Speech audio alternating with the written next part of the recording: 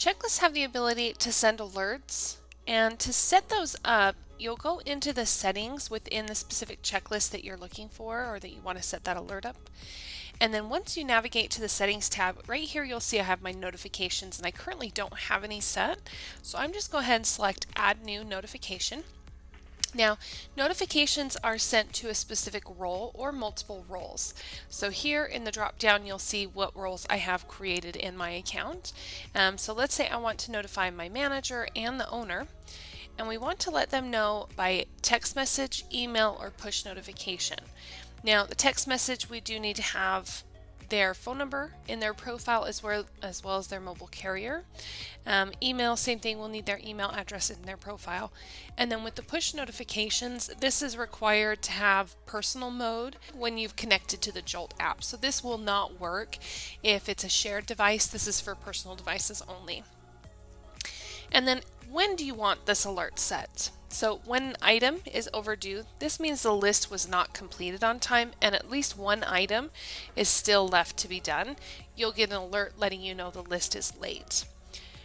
An item is out of range. This is specific to our measurement item where you're establishing a minimum and a maximum range, and if it falls outside of the range that you've set, this can send an alert to let you know it's fallen out of range. When the list is displayed, this is really nice if you have items like maybe changing out the oil in your fryer and you need to order new oil when the time comes.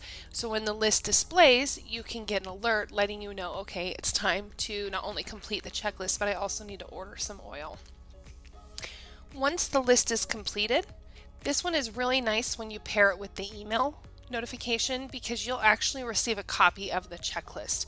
It'll include each item, the result that they entered in or their response, who completed it with a date and timestamp, so you'll get a complete copy.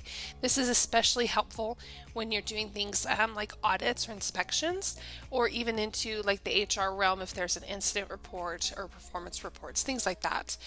Getting an email when that list is completed is very helpful. And then before the list is due, you have the ability to set the frequency or how soon before the list is due that you want to be notified. This is especially helpful to make sure that you're completing your lists on time, especially for anything regarding safety, whether it's food safety, employee safety, or anything to that factor. So now that I have my role selected, I want to receive a text message when an item is overdue. So I want to alert them that this list wasn't completed on time, so that way they know there may be some items left from our closing checklist that they may have to complete in the morning. I'm going to go ahead and set this as a text message alert when an item is overdue, so when you get up in the morning, you've got that on your phone ready to see.